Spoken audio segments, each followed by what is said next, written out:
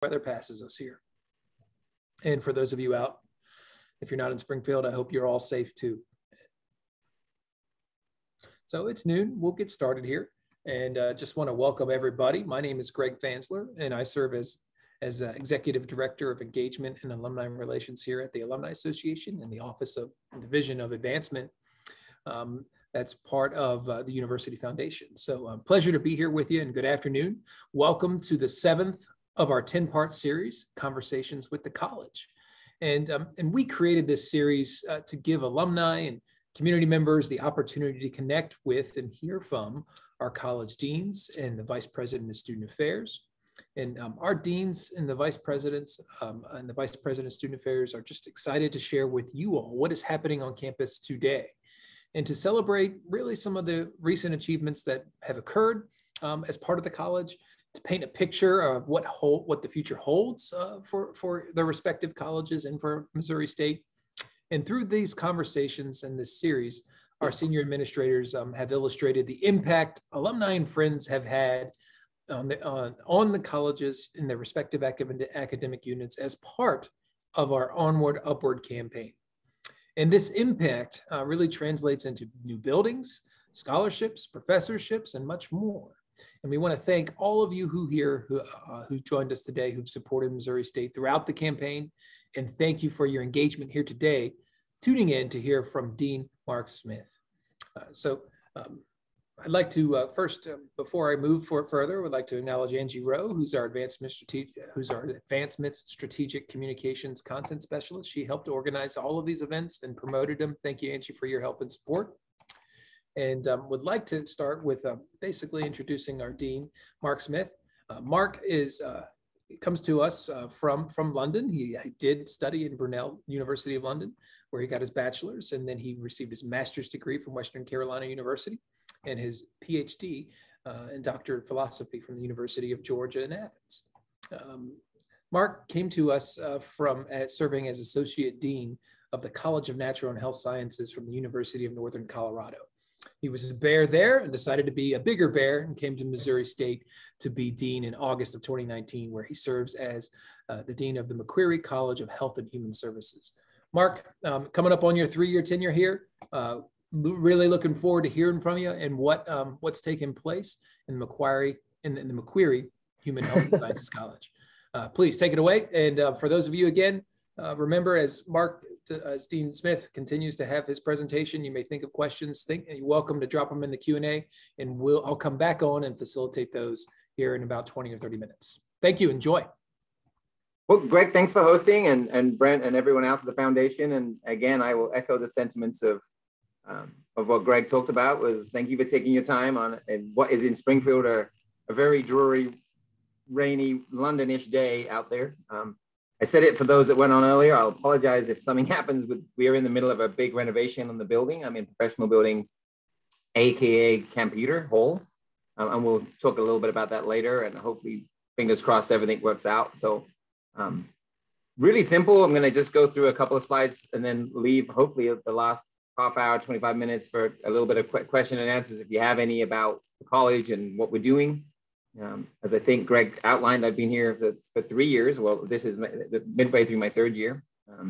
So in those first 3 years, there's been a lot of challenges with the multiple events, worldwide events, including the pandemic, that's impacted what we do. Yet I'm really, really proud of what the faculty has been able to do, what the staff have supported, what the university as a whole has been able to achieve in such a short time. And that's kind of some of the conversation I'll have today to share with you. So as noticed, we're the McQueary College of Health and Human Services, named just before I got here after the McQueary family in town in Springfield here. So the topics of conversation I want to go through just to outline a little bit, there's 5 different main ones. The first one is we're going to look at just a little bit of the academic units and the clinics and the services we provide, because those are just kind of a refresher for those of you who have been at Missouri State or even before it was called Missouri State. There's a lot in the college. And so we're going to go over those. Community academic partnerships have been something for the last 3 years that we've been really working hard on as a university. And I would like to share some of that. As alluded to by Greg, and I've already mentioned, we've been going under several renovations and we've made some significant structural changes. during my time here. So I will a little bit share about that. Big one that I think is really important that is an initiative that we've started and we're about to hopefully complete the final step of the building is student success and advisement, and then just some general initiatives that we've been doing as a college for you and for our students for the past at least 3 years, if not longer, but at least I'll talk about the last 2-3 years. So the first one of those is the academic units and clinics and services. So you may not know, but the McQueary College is made up of 11 different units, and the 11 units are on the screen there in alphabetical order from left to right, and then drop down in lines. So they're color coded for a different reason. So those that are in the biomedical science, kinesiology, and the ready brownie color are all units that have undergraduate and master's level programs. If you look at the purple color, the School of Nursing, Communications and Science, those are our programs that actually run all the way from an undergraduate program all the way to doctoral programs. So you would understand that's a very different viewpoint. And the ones in green are our professional programs or our graduate only, which have master's and doctoral programs as well. So one of the things that you'll hear about today is that we're looking to increase our doctoral programs. This is the structure of the college. So within those, there are a lot of different programs, certificates, qualifications, all of those things that we have to talk about. And part of what this is, and one of the things that we don't talk about, is amongst all of those, we have 15 different accreditation agencies that we answer to make sure that all of our students that leave those professions go out into the community and go out into their chosen profession and are licensed or accredited to do so. So there's a lot of parents, if you will, that we have, including the state, Higher Learning Commission, and then those accreditation agencies that we need to work with. It's kind of just giving you a little bit of a snapshot of what the college is made of and how we're structured, at least through our departments. Within those departments, we've got a variety of clinics and services, and I've kind of done them in also a color coordinated, just in case you're interested. We've got MSU Cares Clinic, which is actually a partnership with Mercy that is housed on campus, that serves 150% of the poverty level, so a lot of homeless and individuals that don't meet the Medicare, Medicaid requirement, and they can get services here. And it's a joint venture with Mercy. It's a clinic that we run. We have clinical faculty there, so some of our nursing and our PA faculty work there. Mercy provides the infrastructure and the other support of that, so it's truly a shared clinic in that respect. And then we also have our students that can go there from our nursing and our PA program.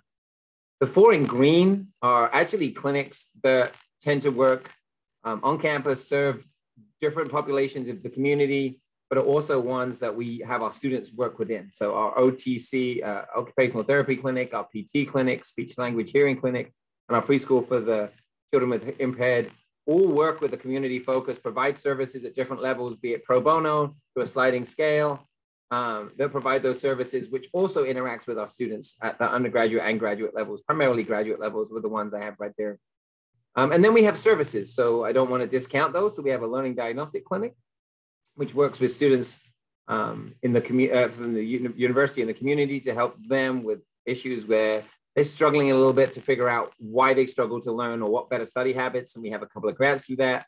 And then the RStats Institute is something we don't talk about, but it's a college-wide institute that provides research and statistical analysis opportunities for students within the college. So they can get help and faculty can get help. And we're working on, we have currently 2 full-time faculty and a coordinator that works in that area. So just kind of giving you the lie of the land with what the college looks like, just the structure of it from a purely academic perspective in this case.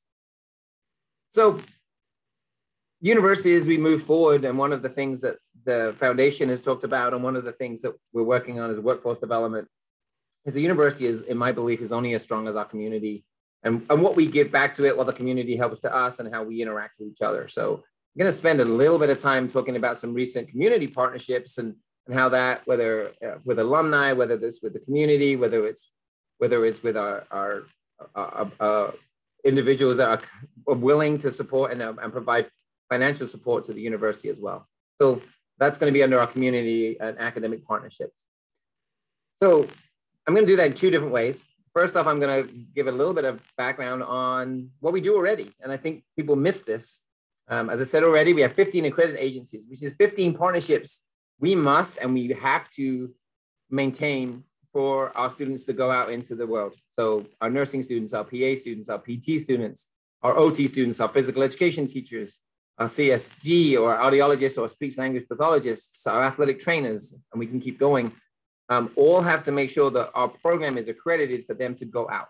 And as you would imagine, that's a lot of time and a lot of commitment, and there's a lot of dedication between the faculty and the staff, because those accrediting reports and those are not easy things to do on a sliding scale of every 5 to 10 years. For example, we just spent 2 years, our most recent one, we spent 2 years with our physician assistant program, going through their self-study, their accreditation, their site visit, and we came back with glowing recommendations. So now we're accredited for the next 10 years with very little or any real substance on just a couple of things we had to make comments with. Every time we make changes in our nursing, we have to go through the State Board of Nursing to make changes, whether we increase our numbers or whether we change our modalities. And in that particular case, we just went through the Board of Nursing to increase our cohorts in nursing next year from our 48 per semester for the fall and spring. We're moving to 56. So that was another whole report, another meeting. So it gives you an idea of what we have to do that's not typically seen. The affiliation agreements, I think this is something that we need to thank all of you out there that's in the community. I need to thank all of you out there that's part of the university. Just this year alone, we're close to 400 affiliation agreements. And what that means is we sign individual agreements with different places or collective agreements so that our students can go practice and go get the experience that they need and their clinicals in those sites. And we do that across all of our departments. So we have 400, that was just the year, and that doesn't include affiliation agreements that have been even longer. So you can imagine the relationships we need to have and the support we have from the community. And then some examples of that, we have the MSU Care Clinic, athletic training. We have 20 plus GAs in athletic training that they come into our program, and they're housed by SPS, they're housed with Evangel, they're housed with Drury, and they work for their athletic departments. They work with Mercy and Health Tracks and support their schooling through that arrangement where they provide GAs for us. So it's an example that has been here and it's working really well.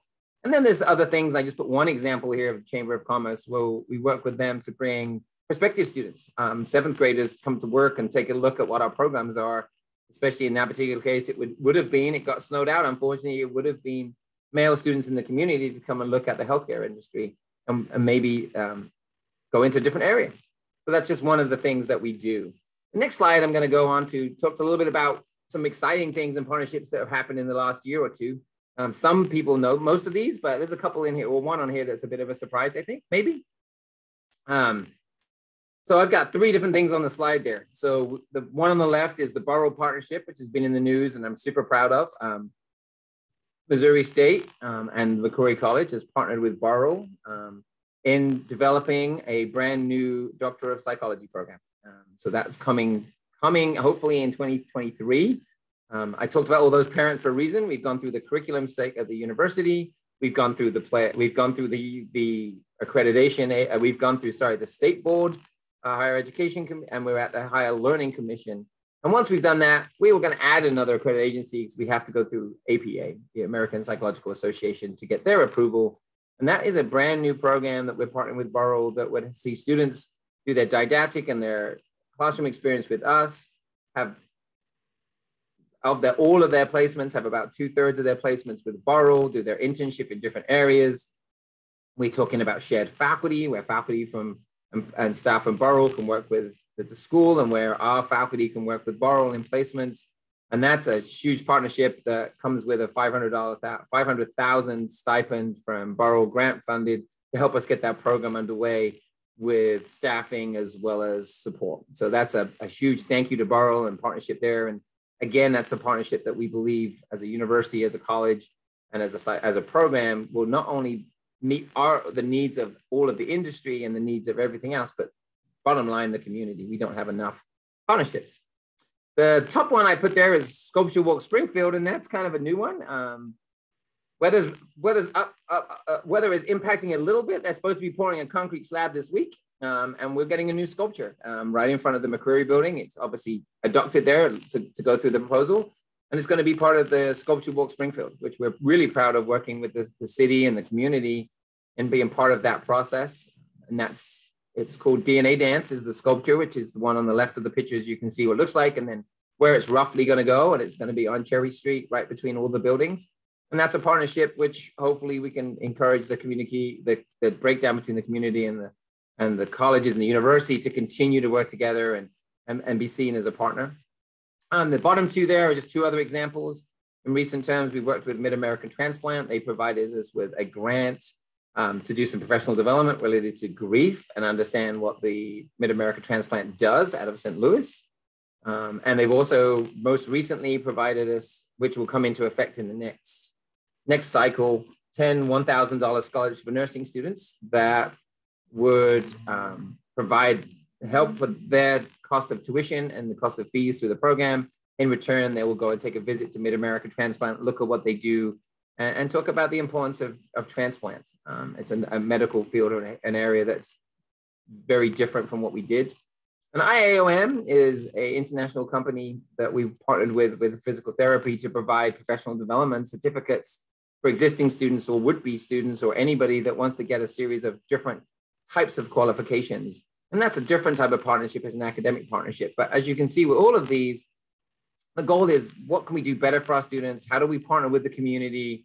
What can we do to be part of something and not that ivory tower college or the ivory tower university? So I'm real proud of these four. There are many others. These are the four that I've chose to put on based on time. We don't have a huge, long amount of presentation. But those are four things that are most recently that I'm not sure everybody knew about most of those, especially the sculpture walk and the sculpture, because that was only approved a couple of weeks ago. And we're hoping to get all that set up, and the sculpture should be in within the next 10 days, but again, weather permitting for that. So those are things that we've done. And I think all of those highlight the importance of the connectivity with our alumni, with our donors, but nothing more than the next series of slides. We can talk about that, which, as I've referenced, is the facilities and spaces that without the building, the facilities, it's hard to recruit this type of student that wants to come to the Missouri State and stay in Springfield and be a Bear and stay a Bear and continuously want to be a Bear. And we are very, very thankful for our donors, for our support, for the state, for the university's work in what we have been able to do here in the college at least in the last 3 years that I've been here, but even further back with the O'Reilly building. So maybe you don't know this, or maybe you do, but there are 6 primary buildings that are part of the college. The McQueary Family Health Sciences Hall, the O'Reilly Clinical Health Sciences Center, and Ann Campeter Health Science Hall, only known as Professional, with a dedication coming in September with the completion of the renovation. And those are all 3 on one side of campus in the same location. So it's kind of a little triad that we have of all of those areas. The other 3 that are not so well known is that, and I should be saying, McQueary Health Sciences is where our physical therapy program is. O'Reilly Clinical Health Sciences is where nurse anesthesia is, our occupational therapy, and our PAS, our Physician Assistant Studies program. Ann Campeter Health Sciences Hall is currently a CSD, our biomedical science, our public health and sports medicine primarily. They also have some in the McQueary Family Health Sciences. So it gives you an idea of where different places are, and our nursing offices are in that building, but they do many of their studies in the other 2 buildings. Pummel Hall across campus, right over by Harrington over there, is actually where we house our social work program. Hill Hall is where our psychology program. And yes, I was a little bit biased with the McDonald Arena. I actually teach a class on Mondays and Wednesdays there at 8 o'clock in the morning. So that is my classroom. So I put the actual arena, but obviously that's where kinesiology is housed. So this is important because as we look at some of the things that we've changed and things that we're doing, donations and support from the foundation has helped us make small renovations in many of those to large renovations in some of those. I'll set the small ones, for example, McDonald Arena right now, we're in the process of changing the old locker rooms into a student space and a new weight room. Pummel Hall, we're in the process of changing an antiquated computer lab that we no longer use because we look at mobile centers for testing. And we've raised some revenue there to change it into a more of a collaborative classroom. Hill Hall went under the renovation before I was here. O'Reilly was obviously built state of the art several years ago. However, we are in the process of updating our nursing sim lab in there, which is a cost of $140,000 to replace just the software and just the ability to video and provide students with the state-of-the-art experience, which obviously is a cost. McQueary Family Health Sciences, I'm going to talk a little bit about next. So what's happened to that building? And that is the new picture of the new addition. And the new addition was approved and completed last year. It was renovation details. It was part of a grant with matching funds with a total cost of about $6.25 million. And it resulted in a 14,000 square foot addition, a new 240 seat cleared classroom, 75 classroom, lobby space, and then obviously the custodial mechanical rooms with all the buildings that we did it. And the picture I have there is Fred McQueary, who was there for the dedication with the governor of Missouri in the new facility that we opened up during COVID. So now it's been in full existence, but that was a partnership with lots of people. So obviously it was the university, the state through a grant, and then obviously private gifts and funds. In this particular case, most of that was from the McQueary family that's created in the new addition. And what does that new addition look like? Well, I got a couple of pictures for you here. So the new addition looks like this. So as you can see in the top left-hand screen is new student spaces and booths. Obviously the stairwell is that light white blue. The right top corner is the new 75-seater classroom with Zoom capacity and all of the things that we can do now to take instruction either in the classroom and also to provide it to those that are not able to be there under different circumstances. The bottom left-hand screen, as you can see, is the large 250-seater amphitheater, the arena there, and that is where the dedication was, and that is all Zoom equipped, as you can see, with state-of-the-art ability. And then the bottom right-hand corner just gives you an idea of the lobby where we've hosted certain events, and there's a couple of other pictures on there, which has also got some student spaces. So that's what we've been able to do in the last 2-3 years. Again, thanks to the donations and grants and just working together with everybody in the community. The next one is the one that I'm living through at the moment. So I didn't put any of the newer pictures, but it's Ann Campita Health Sciences Hall, and Ann is the picture in the middle there. It was at the dedication a little over 2 years ago now. And how we got to this one is a state appropriations and matching funds. And the cost of this renovation is about $10.5 million. And there's a couple of things that we can talk about here. It's going to help us create a new student success and advisement center, updated waiting room for the clinic we talked about, student lounge and study areas, which I shall show you some mock-up pictures in a little bit. We were able to, with all the mechanicals that had to come in, which is the bottom one, and all of the central air conditioning and all of the bathrooms and all of the other updates. We ended up remodeling the dean's office. So it's a brand new suite, including a MCHS staff lounge that will be open in the summer. So staff in this area of campus, not as like you can go to the PSU. It gives them an opportunity to take lunch or to have a space for themselves. And that will be part of the dean's office suite. And then obviously all the mechanicals, which is a lot of the general overview. Right now, for example, we have no heat, we have no air conditioning because they're in the process for the next 6 weeks of removing all of that and putting a brand new air conditioning and heating system into the building, as well as revamping all of the bathrooms and updating them all. If you'd been a professional prior to this, when I first got here, I said it looked like a 7-tier swimming pool. It does not anymore, and I'm not going to share updated pictures because we're still in the middle of it, but I can show you what some of the renderings look like. So I'm going to go through that in a little bit. The first one of those is an initiative that Student Success, which has been a big part of the college. It's a Student Success and Advisement. Basically, what we've done in the last 2 years is modified our advising model for undergraduate students.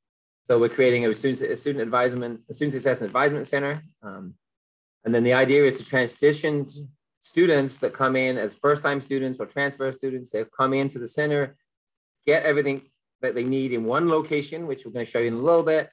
And then as a central point, they'll transfer into the units and transfer to faculty.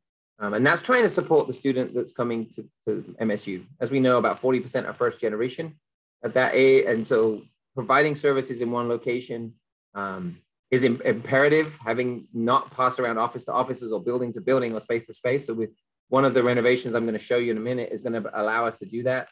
As I said, it's incoming students, which we talk about in first time new in college, and transfer students primarily, and at the undergraduate level, and then transfer to the program at the program determined transition. So that could be an introduction class or a certain point or a certain number of credit hours.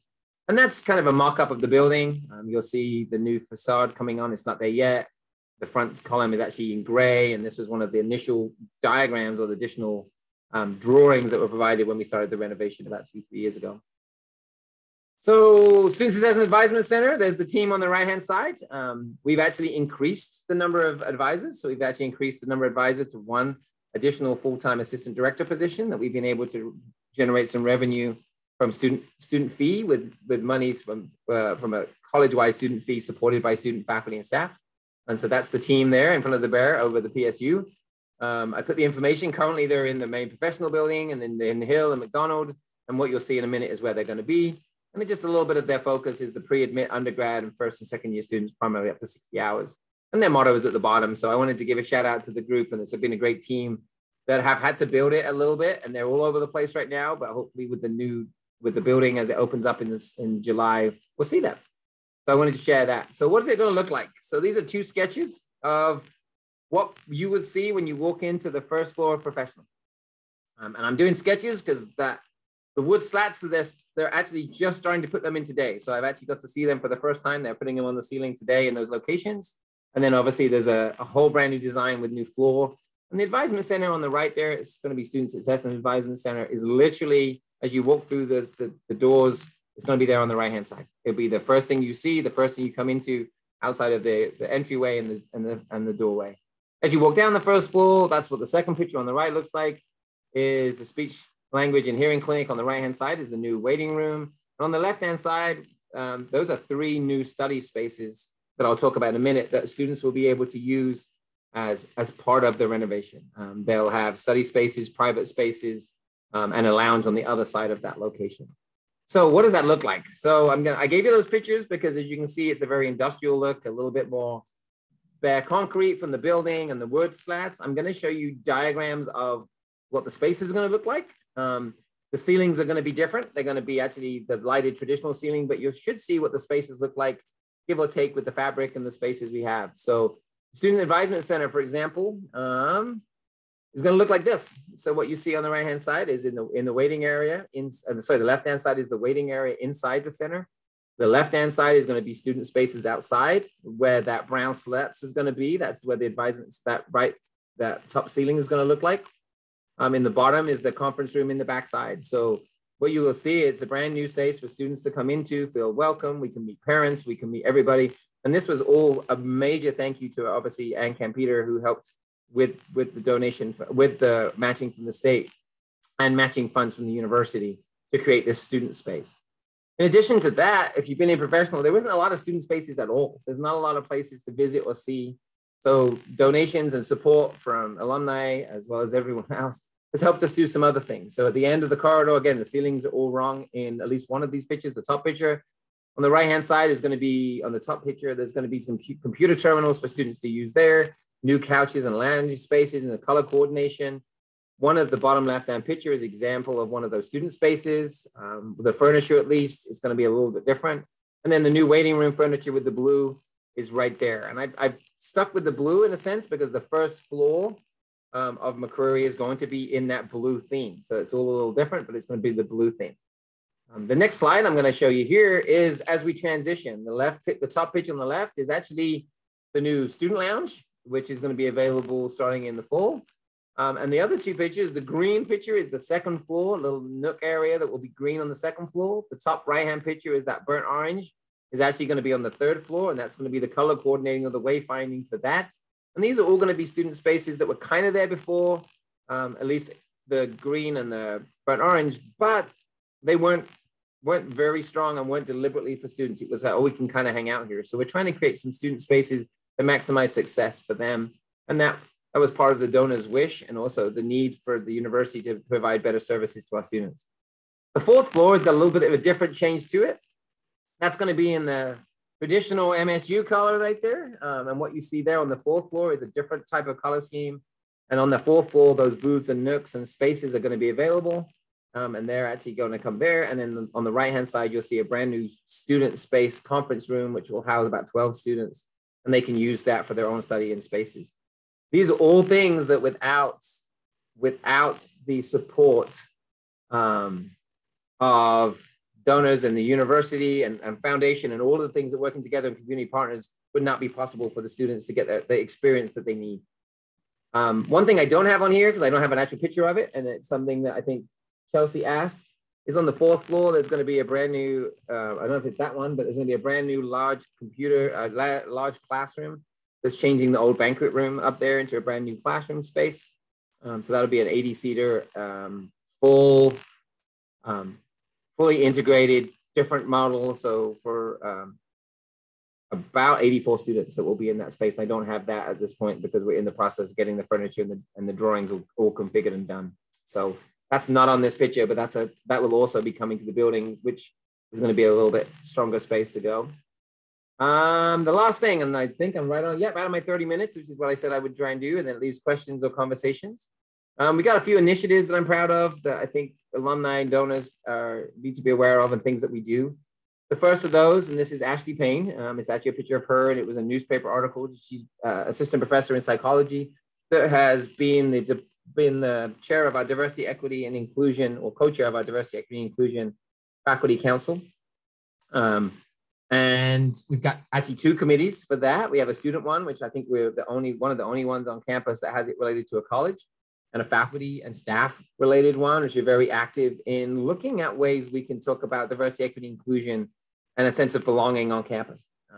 Things that we've done in the past 2 years, even through COVID, we've had a robust speaker series. We've had at least 6 to 8 speakers on campus in the college sponsored to looking at how diversity, equity, inclusion in healthcare, as well as other areas in mental health as well. Diversity Showcase, where we had faculty and staff talk about what they were doing related to diversity, equity, inclusion.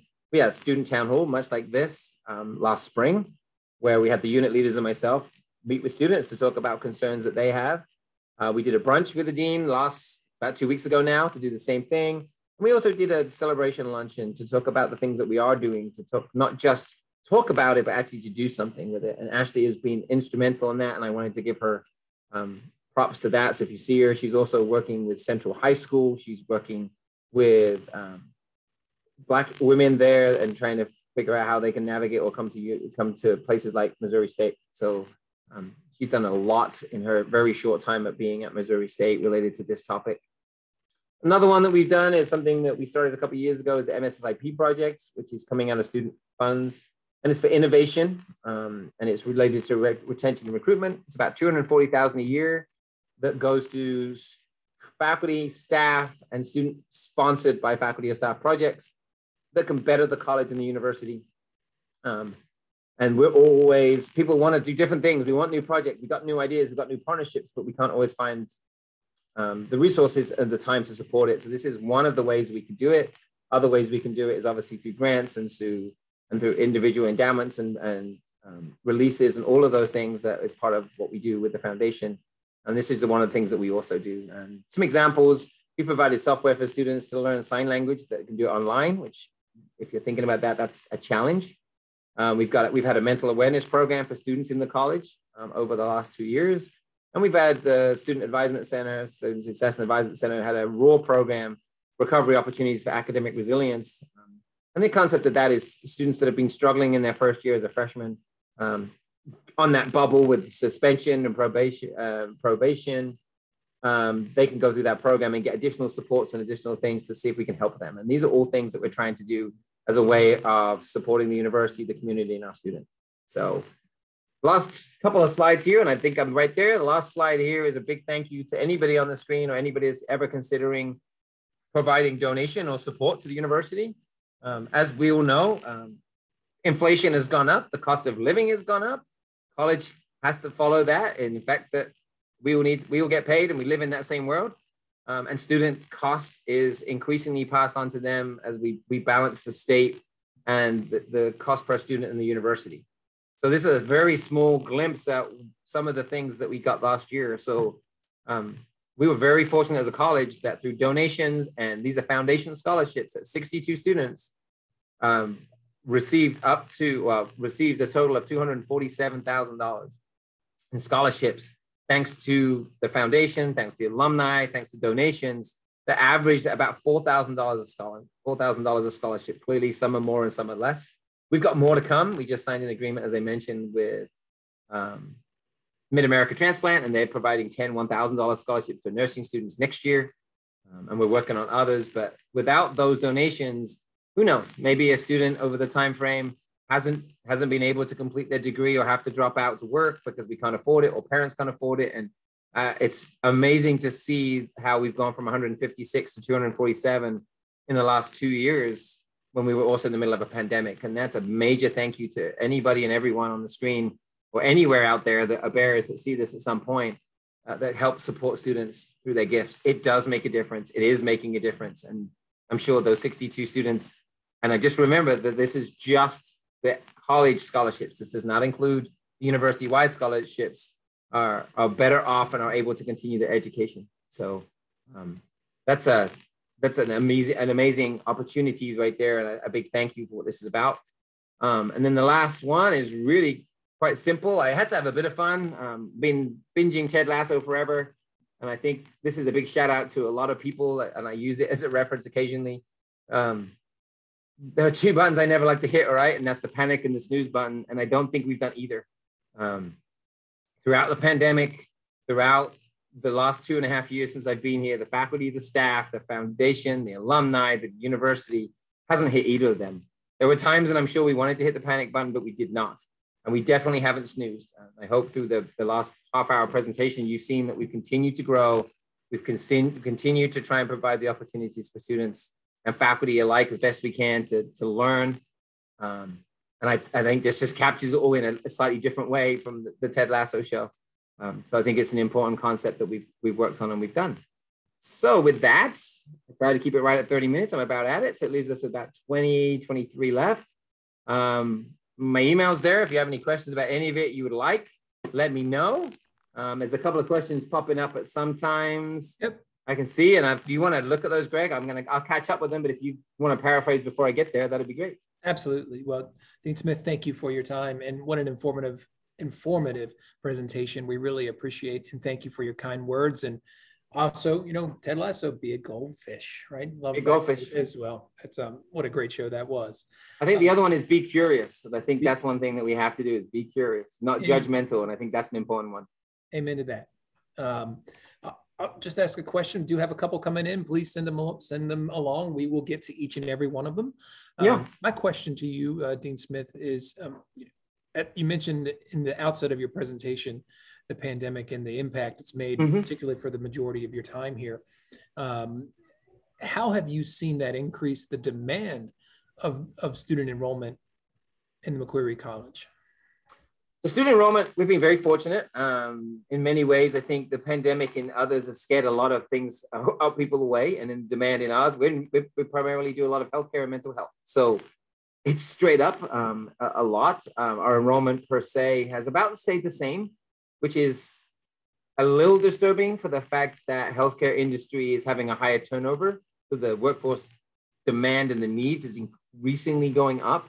I think we're talking about 19% retention issue in the hospitals in Springfield alone, and it was at 12% before the pandemic. It's 19% now, and that's still lower than a Kansas City or St. Louis, but that's high for here. So the need is growing, yet we're maintaining. So there's a lot of another need for workforce in healthcare. What we found out as a whole, the students have done a really nice, we've maintained our enrollment. Students have been able to get in placements. Our partners, Mercy, Cox, and every other one of those 400 partners have been absolutely fantastic as we've navigated ways of getting students out there.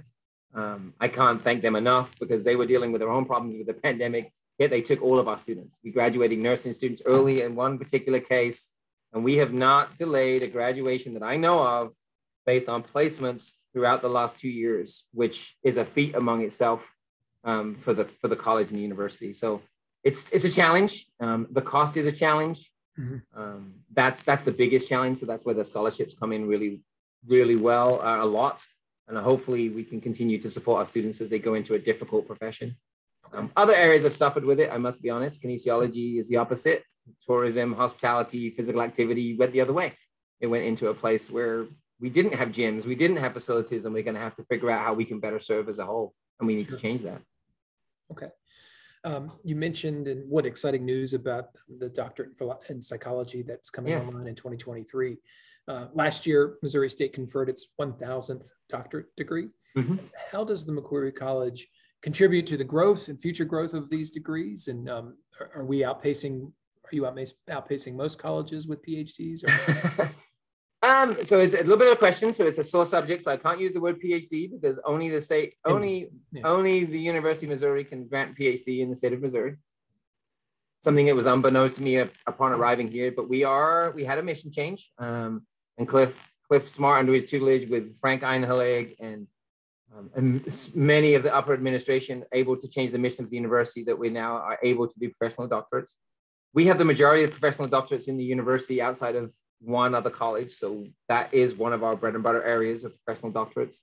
The PsyD is one. I'm glad you asked me. We're in the process at the Higher Learning Commission at this moment in time of adding a Doctor of Occupational Therapy, which we would look to start in 23 or 24, depending on the type of doctorate. There's two tracks there, a completion program for those that already have a master's and those that want to start at an entry level. And we're in the process of about to go through a curriculum process in the fall to do a new doctorate in health sciences. And that's designed for people in the health industry that wants to retool to come into education or administrative or leadership roles. So I would say we are in the state doing a really good job. We're leading in new areas, and that supported the growth in graduate education. And when you took those 1,000 graduate doctoral education, all but the last year, they were all from the McQueary College. There was not one other doctoral program in the university that wasn't in this college until recently. So a lot of those graduates have come from this. So it's been it's one of those beacons of success that I've been lucky enough to be part of at the very end of it, because I wasn't here to build it all, but I've been lucky enough and fortunate enough to work with the people that have. Excellent. Well, I'll move to some of the questions that we've received. Andrew Miller asks, how do students get access to the software for learning sign language? And is this so the sign language software in that program at this moment in time is actually run through the sign language courses. So it used to be we had the sign language courses, and it's really difficult to teach. So part of that MSSIP grant was to, instead of passing the students onto the cost of using the software that was used in the course, we paid for it. So if you were enrolled in that course, that was how you get the software, and it would be used in that classroom. At the moment, it's a pilot. That's what we're using it for.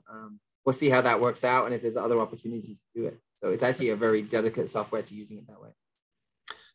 Chelsea Davis was asking a question earlier in your slides, was asking, is this where the computer lab and large classroom were? And I'm assuming that we're talking about the advisement center, and the answer is yes. So when you first walked into the professional building, now Computer Hall, that right-hand side was a classroom that has been described as many things, and not many of those were very good things that they described them as, that is now gone into the advisement center, and the computer lab has gone that was there, that was barely used, and it's being converted into that advisement and student space. Correct. I'm assuming that's where, about on the time of the presentation, I'm guessing that's where it was. Cool. David Lutz asks, Dean Smith, academic units sometimes are famous for their silo thinking. How do you expect your different units to interact with each other? And for example, how will your psychology D program interact with other units within the college within your college, including MSU Cares? That's a great question, and there's a lot there. So we'll start with the first part. And the first part is that one of the things that I hope we've been instilling here, and it's been one of the goals of mine, is to break down some of those silos in the college and then across the university. So some examples we have been working on across departments and across schools is looking at research, for example. Research is one of those areas that every program had a research class that they would teach only, or someone else would teach. And we're in the process of going through a faculty review process where we're going to look at that. And they've got they're about to put a proposal together of how we can do that collaboratively so that our students are learning research at the graduate level. This is with each other, not OT with OT, PT with PT, PA with PA, but together. So that's one of the examples. We're doing the same thing with our anatomy and physiology, where a lot of our BMS, many of our BMS anatomy and physiology work with the departments and provide those services together. So it's a communication. The PsyD is a little challenging. The PsyD is one at the moment that my view on this would be that as we get better, we need to continue to bring together psychology, social work, and counseling, which is in a different college, and show us how we can work together. And I think those conversations have started right now. Out of a couple of structuring, the department head for psychology is also the department head for social work. And we're already interacting with those conversations and starting to break down those barriers. Oh, I'm a content area and I'm a content area. Instead of looking at content, looking at services and looking at what the community needs. And in that particular case, mental health. The PsyD in that case is still at the early stages of how that's going to work. MSU Care, for example, is a good place already where we are partnering with Borrow a little bit. They're providing some mental health services as part of that. Social work has a dedicated person that part of their workload goes into the MSU Care clinic for social work services. We have nursing faculty that teach and working there. We have PA faculty that working there. The MSU Care is a great example of actually community partners, different academic silos and units working together for the better of the community. And I think that can only get better. I'm happy to have that conversation. It's a great question. And I'll be any examples or things that you can help with, but even decisions we make in the college, it's done as a leadership team with all of the academic units when it comes to hiring, when it comes to the next jobs and budget. I'm a big believer in being as transparent as possible, making decisions when you can with as many of the stakeholders as possible. Sometimes the time doesn't allow you to do that. But I think that's what we're trying to do. And I believe we've started that. It's a constant process. We have to continue to do it nonstop, but I'm hoping that we're doing it. And we've got some other things like EDHH, deaf and hard of hearing. We'll be moving to the College of Education starting in the fall because it's a better location. Dietetics nutrition that's currently in biomedical science. We've gone through a year-long process of review, and they're going to be moving to the public health and sports medicine department, but they can fit together with some of the things that we're doing there differently than where they felt comfortable in biomedical science. So where there are barriers, we have conversations, we look at options, and if a decision on a structural side is need to be made, we've made it. And I think we've done that on 2 or 3 occasions already. Great. All right, here's 2 more questions from one listener. Is the actual SLH clinic being renovated or just the waiting room? Great question. So at the moment, the part of the initial scope is the waiting room. So the waiting room is part of the initial building. One of the things I didn't have on here is where we are funding the MSSIP project and where we actually got the extra advisor is from student fee money. So each student pays $25 in a credit hour to the college. It goes to old course fees. It gets split between the president and the college. And then we come up with a pot of money. 45% of that pot of money will go and does go to renovations, supporting activities within the college and the university. Also, there's that one-time money. You hear about this. It's like in a savings account.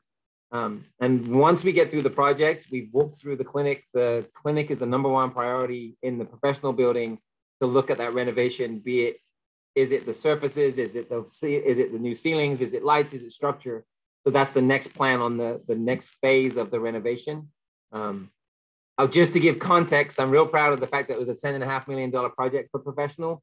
Going into that, we had $25 million in deferred maintenance. That didn't include any of the renovations that we've just done. So the building as a whole is an old building. And that 10 million has barely scratched the surface on lots of places. It's got a lot of good spots and it's done a lot of the major areas, but when it comes to other classrooms, the clinic, other areas, we do have to continue to look at the renovations, and the clinic will be part of that conversation.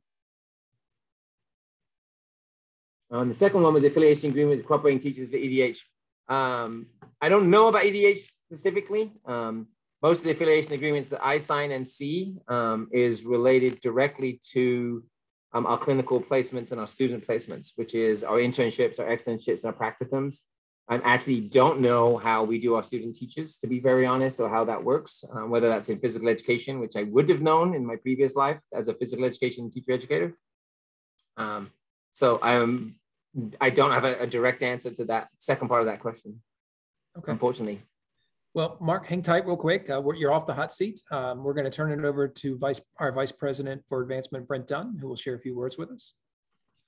All right, thanks, Greg. So Dean Smith talked about it, and that is a lot about donors and how they've helped that particular college. But we're in a campaign called Onward Upward. We're actually 198 days left in the campaign to raise $250 million for the entire university for capital support. And so Dean Smith talked about probably that biggest gift is to take the professional building that's been called the professional building for years and years and years and to transform it. And so as he mentioned this fall, we'll be dedicating the Ann Campeter Health Sciences Hall. And so we'd love for everybody to attend that. But besides capital support, program support, scholarship support, he mentioned that, and faculty support. So here's the date that I'd love for you to put on your calendar, and that is October 29th. That's a Saturday. That whole week is homecoming week, so all kinds of fun things going on campus. Certainly Saturday, it is a big day with the parade, the football game in the afternoon against Western Illinois. This is going to be a normal, typical homecoming.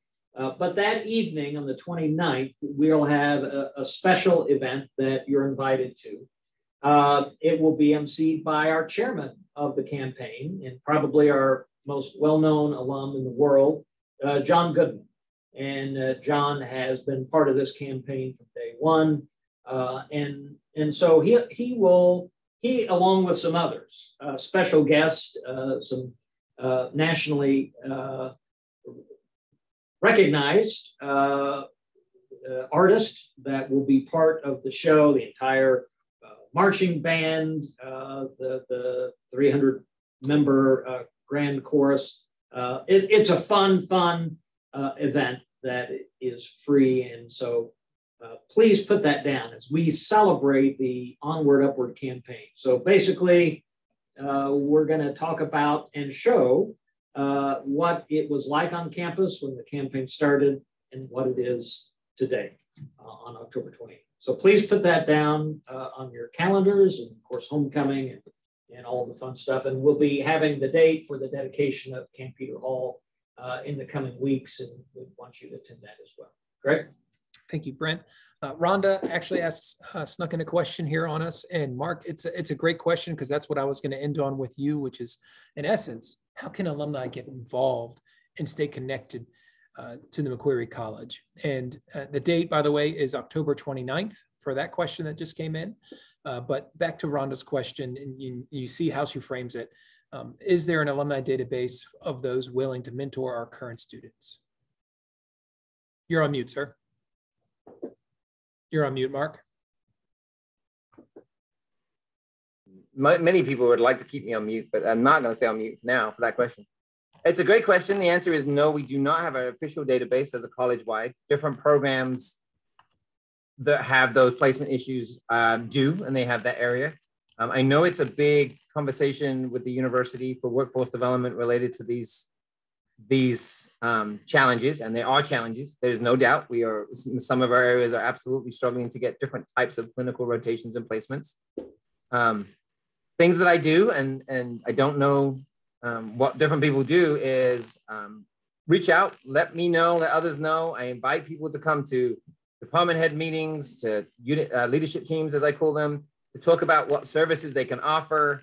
I have an advisory board for the college that we meet and discuss these very things that we just started this year. And that's a topic of conversation that we'll be doing in our full meeting. No, I encourage anybody that has something like that to either reach out to their home unit or the unit they're alumni, or if it's something bigger than that, please reach out to myself or the Associate Dean, Tisha White-Minnis, and we will find an avenue to get those conversations started as the university and the college start to figure out that very question. I think it's an area that we've got to do better at as a whole. And I really do appreciate the question, and it's something that we have to continue to work at. Thank you, Rhonda, and thank you, Dean Smith.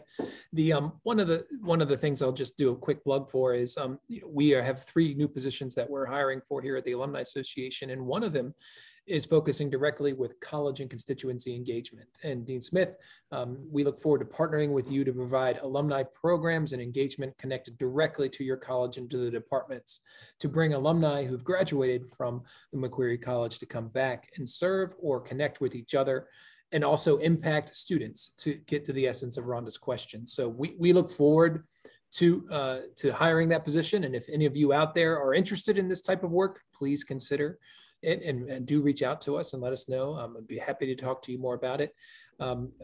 Dean Smith, I was going to give you the last word, but you also have another question here, Alice. I did not see that one. Let me see if I can find it. There we go. Right.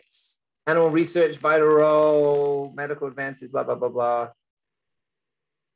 That's a tough one. There's a couple of ways I would answer that. Is number one, if you haven't heard about it, and I think it should be, it's in the news, is that many of our animal research is obviously within biomedical science, as well as the College of Natural and Applied Sciences. So CNS, which is a different college for me, from us.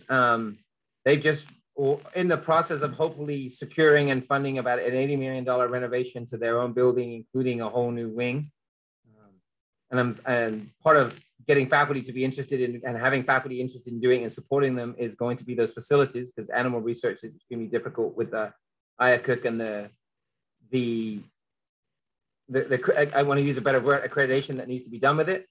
I think one of the challenges we have, period, in the college, and I would say this across the university as a whole, is to continue being everything to everyone.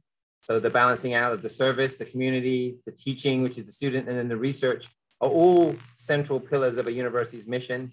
And all three in the last 3 years, if not before, has been stretched very thin with all of the challenges that have been thrown at us. So I don't disagree with it at all. We are in, I didn't put it on here, we're in plans. We've got a space in the professional building that is getting white boxed, which is a potential $2 million new lab for research in biomedical sciences. We're upgrading our cadaver lab with another 100,000 to include that facility. So those are all things that we're trying to do. Direct animal research is not something that I'm not familiar with, and it would be a crossover between both us and CNAS. And I would love to have that conversation. So let me know anytime. And I'm sure Tammy, Yankee, and myself, would, amongst others, would be interested in anybody's thoughts on that particular question. Well, Dean Smith, I really appreciate your time and your presentation, and for going down this journey with us. And thank you for all of you out there asking your questions and staying with us through this hour. We really appreciate you spending your time with us over this lunch hour. We have 3 more conversations to go. One next week is with the Dar College of Agriculture. That will be April 19th at noon.